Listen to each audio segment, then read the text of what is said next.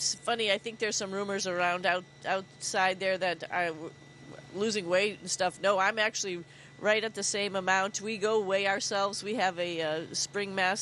ತಮ್ಮ ಆರೋಗ್ಯದ ಬಗ್ಗೆ ಎದ್ದಿರುವಂತಹ ಊಹಾಪೋಹಗಳ ಬಗ್ಗೆ ಸ್ವತಃ ನಾಸಾ ಗಗನಯಾತ್ರಿ ಸುನೀತಾ ವಿಲಿಯಮ್ಸ್ ಅವರೇ ಬಾಹ್ಯಾಕಾಶ ನಿಲ್ದಾಣದಿಂದ ಮಾತನಾಡಿದ್ದಾರೆ.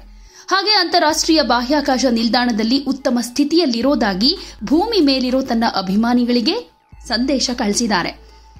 ವಿಡಿಯೋ ಸಂದರ್ಶನವೊಂದರಲ್ಲಿ ಬಾಹ್ಯಾಕಾಶ ನಿಲ್ದಾಣದ ಕಮಾಂಡರ್ ಅಂತಾರಾಷ್ಟ್ರೀಯ ಮಾಧ್ಯಮಗಳು ಎತ್ತಿರೋ ಕಳವಳಗಳಿಗೆ ಪ್ರತಿಕ್ರಿಯೆ ಕೊಟ್ಟಿದ್ದಾರೆ.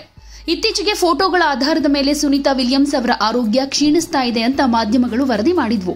ಹಾಗೆ ಅವರ ಫೋಟೋ ಕೂಡ ರಿವೀಲ್ ಆಗಿತ್ತು.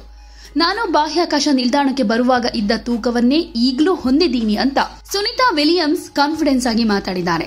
ಈ ಮೂಲಕ ಬಾಹ್ಯಾಕಾಶ ನಿಲ್ದಾಣದಲ್ಲಿ ಸುನೀತಾ ವಿಲಿಯಮ್ಸ್ ಸಾಕಷ್ಟು ತೂಕ ನಷ್ಟಕ್ಕೆ ಒಳಗಾಗಿದ್ದಾರೆ ಅನ್ನೋ ಮಾತನ್ನ ಸಂಪೂರ್ಣವಾಗಿ ರಿಜೆಕ್ಟ್ ಮಾಡಿದ್ದಾರೆ. ಸ್ನಾಯು ಮತ್ತು ಮೂಳೆ ಸಾಂದ್ರತೆ ಮೇಲೆ ಮೈಕ್ರೋ ಗ್ರಾವಿಟಿಯ ಪರಿಣಾಮಗಳನ್ನು ಫೇಸ್ ಮಾಡೋದಕ್ಕೆ ಗಗನಯಾತ್ರಿಗಳು ಅನುಸರಿಸೋ ಕಠಿಣ ವ್ಯಾಯಾಮದ ಕಟ್ಟುಪಾಡುಗಳಿಂದ ತಮ್ಮ ದೈಹಿಕ ರೂಪ ಚೇಂಜ್ ಆಗಿದೆ. ಇದ್ರ ಬಗ್ಗೆ ಟೆನ್ಷನ್ ಆಗೋ ನೆಸ್ಸಿಟಿ ಇಲ್ಲ ಅಂತ ಹೇಳಿದ್ದಾರೆ. ಹಾಗೆ ಈ ವೇಳೆ ತಮ್ಮ ದಿನನಿತ್ಯದ ವ್ಯಾಯಾಮದ ದಿನಚರಿಯನ್ನ ಕೂಡ ಅವರು ಎಕ್ಸ್ಪ್ಲೈನ್ ಮಾಡಿದ್ದಾರೆ. ಬಾಹ್ಯಾಕಾಶ ನಿಲ್ದಾಣದಲ್ಲಿ ಬೈಕ್ ಸವಾರಿ, ಟ್ರೆಡ್ಮಿಲ್ನಲ್ಲಿ ಓಡೋದು ಹಾಗೆ weight ಲಿಫ್ಟಿಂಗ್ ಅನ್ನ ಮಾಡ್ತೀನಿ. ಈ ಚಟುವಟಿಕೆಗಳ ಕಾರಣದಿಂದ ನನ್ನ ದೇಹದಲ್ಲಿ ಗಮನಾರ್ಹ ಬದಲಾವಣೆಗೆ ಕಾರಣ ಆಗಿದೆ ಅಂತ ಹೇಳಿದ್ದಾರೆ. ಹಾಗೆ ನನ್ನ ತೊಡೆಗಳು ಸ್ವಲ್ಪ ದೊಡ್ಡದಾಗಿದೆ, ನನ್ನ ಪೃಷ್ಠವು ಸ್ವಲ್ಪ ದೊಡ್ಡದಾಗಿದೆ ಅಂತಾನು ಹೇಳ್ಕೊಂಡಿದ್ದಾರೆ. ನಿರಂತರವಾಗಿ weight ಲಿಫ್ಟಿಂಗ್ ಮಾಡ್ತಾ ಇದ್ದ ಕಾರಣಕ್ಕೆ ಈ ಚೇಂಜಸ್ ಅಂತ ಹೇಳ್ಕೊಂಡಿದ್ದಾರೆ.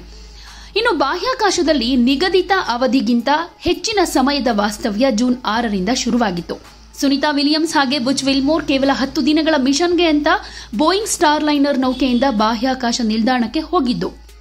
ಸ್ಟಾರ್ ಲೈನರ್ನೊಂದಿಗೆ ತಾಂತ್ರಿಕ ಸಮಸ್ಯೆ ಕಾಣಿಸಿಕೊಂಡಿದ್ರಿಂದ ಇಷ್ಟು ದಿನಗಳ ಕಾಲ ಅದು ಎಕ್ಸ್ಟೆಂಡ್ ಆಗಿದೆ. 2025ರ ಫೆಬ್ರವರಿಯಲ್ಲಿ ಸ್ಪೇಸ್ ಎಕ್ಸ್ಕ್ರೂ 9 ಗಗನಯಾತ್ರಿಗಳ ಜೊತೆ ಸುನೀತಾ ವಿಲಿಯಮ್ಸ್ ಹಾಗೆ ಬುಚ್ ವಿಲ್ಮೋರ್ ಭೂಮಿಗೆ ವಾಪಸ್ಸಾಗ್ತಾರೆ.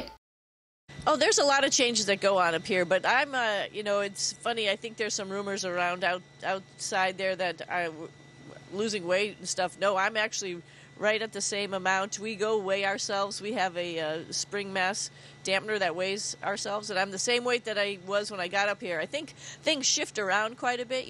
You've probably heard of a fluid shift where folks in space, their heads look a little bit bigger because the fluid evens out along the body. But now, Butch and I have been up here for a number of months. We've been on the workout gear. We've got a bike, we got a treadmill, and we got weightlifting equipment. And I could definitely tell that weightlifting, which is not something I do all the time, has definitely changed me. My thighs are a little bit bigger. My butt is a little bit bigger. We do a lot of squats.